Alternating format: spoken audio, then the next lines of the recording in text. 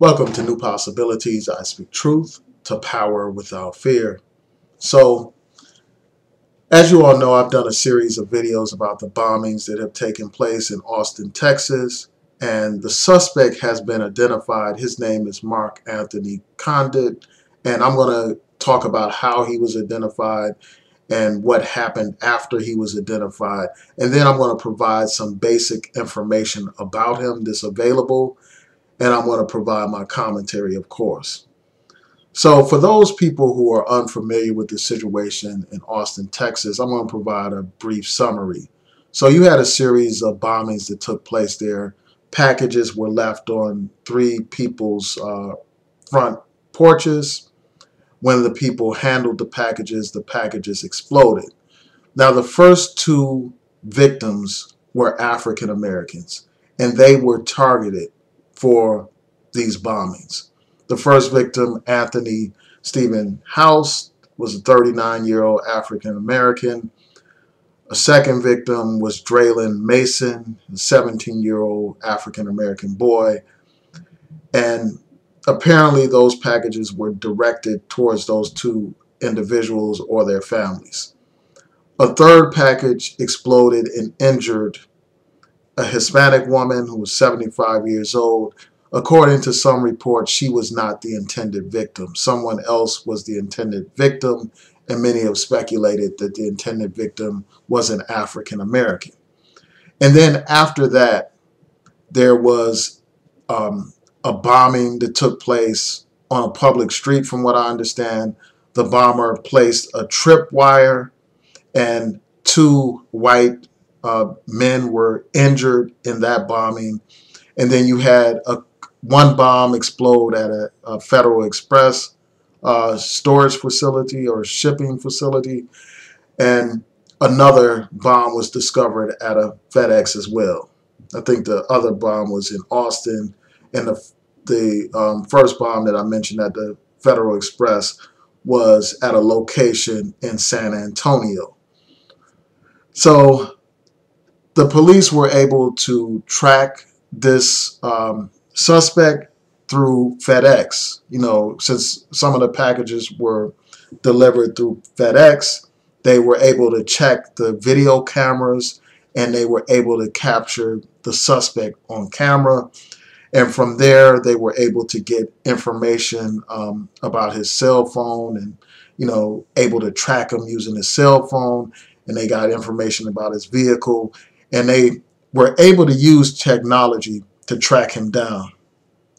You know, they were able to use what's called cell phone triangulation, where they're able to locate someone. As we all know, a lot of cell phones have GPS devices on them, and they were able to ping his phone to locate his phone. And also, once they identified him, they were able to scour his Google search history to gather all kinds of information about him, I'm sure, about his history and different transactions. And, you know, the video of him going into the Federal Express office of FedEx was able to lead them to him. So they tracked him down to a hotel in Round Rock, Texas, about 20 miles north of Austin, Texas. And once they arrived at the hotel, he had already left. You know, he left the hotel. And then eventually SWAT was able to identify his vehicle. And when they approached his vehicle, he detonated a bomb and he killed himself. And so he hasn't, you know, he wasn't arrested because he's dead. You know, so right now there's not a lot of information about him. Now, I went to a couple of sites to see what kind of information there is out here about this person. And before I go into that, let me say this. You know, right now the authorities aren't sure if he acted alone. They're not ruling out the possibility that he had accomplices. Also, they're concerned that there may be other explosive devices that are planted or that have been shipped. So we don't know if this threat is completely over. We don't know if this situation is resolved, and we don't know if the people of Austin, Texas, and around the country, frankly, can rest at peace right now, can can relax or have some sense of resolution, because we don't know if this guy acted alone or not. Now I'm going to go to some information or some articles about this young man, and this is his photograph right here. As you can see, you know, there's a couple of articles that I read about this killer. And before I go into that, let me just say this. You know, I just find it, I guess it can't, you can't say I can't say that I'm surprised to hear this or to see this phenomenon, but no one has described this guy as a terrorist. You know, this is somebody who targeted people with explosives. He literally blew people up. And then he blew up himself. You know, he was a suicide bomber at the end of the day. You know, he exploded a device in his own vehicle. And he killed and injured several people. But I don't see anyone referring to him as some kind of terrorist or even applying that label to him. You know, there's been speculation about whether or not he was motivated by hate, and we'll get into that in a second. But let's go over some of the information that's publicly available about him.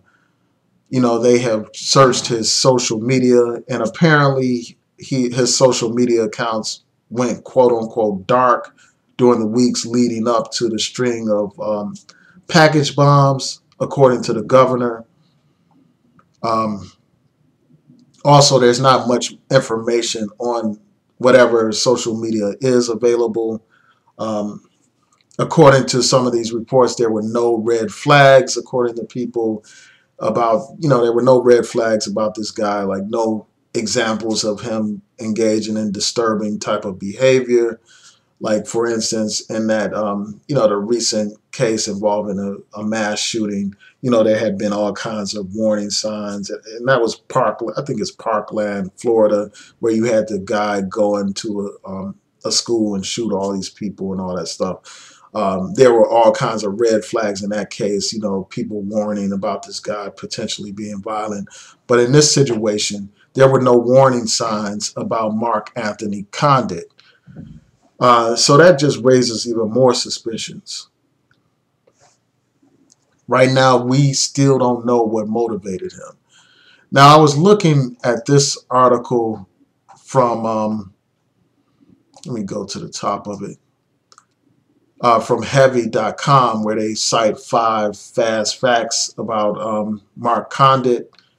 And one of those facts that they cite is the fact that he had a blog. But before I go into his blog, they also pointed out how he was homeschooled and how he attended Austin Community College. They say that he has no known criminal record. And again, they pointed out how he has this blog here. It's a political blog, and this is what he says on the blog. Like, when he talks about himself, he says, "My name is Mark Conditt. I enjoy cycling." He talks about tennis, reading, and listening to music. He says, "I'm not that politically inclined. I view myself as a conservative." So he views himself as a conservative. So I think that that says a lot, but we need more information about his ideology. You know, what kind of conservative is he? And then he goes on to say, "But I do not think I have enough information to defend my stance as well as it should be defended. The reason why I'm taking this class is because I want to understand the U.S. government, and I hope that it will help me clarify my stance and then defend it." So apparently he created this blog for school. You know, and on here he mentions his views on different issues like gay marriage, abortions. You know, he also talks about people being registered as sex offenders. He has a blog here about his position in favor of the death penalty. And he has this article where he complains about the release of a terrorist, and he provides his opinion. And the odd thing is, he is a terrorist. You know, he is the one who is actually a terrorist. It's just ironic that he would be writing and complaining about the release of a terrorist when he in fact became a terrorist.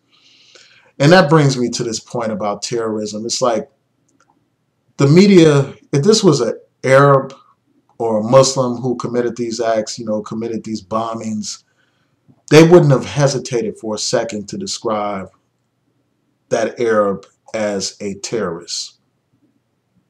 If it was anybody else, they wouldn't have any problem describing them as a terrorist. But for situations involving white men, for some reason, they can't find it in them to describe these people as terrorists. I'm really interested in finding out more information about what kind of things did he search for on Google. I'm sure that information is going to come out eventually.